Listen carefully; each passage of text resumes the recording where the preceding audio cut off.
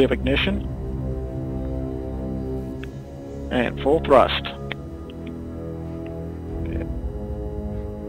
2 good SRBs, and the vehicle has cleared the tower.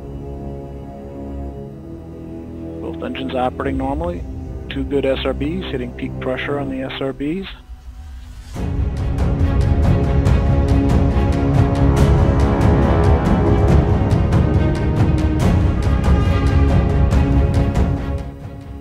Seconds to SRB jet. BE4s continue to operate nominally.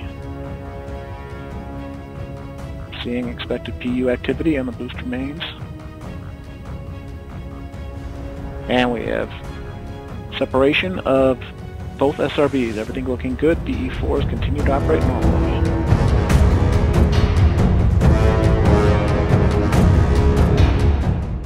Down in preparation for BECO. We've completed blue space chill down. And we have cutoff. Coming up on Vulcan Centaur separation.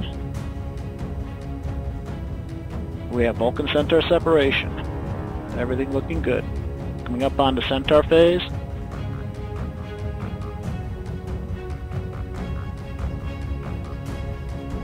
And experiencing a bit of data loss here.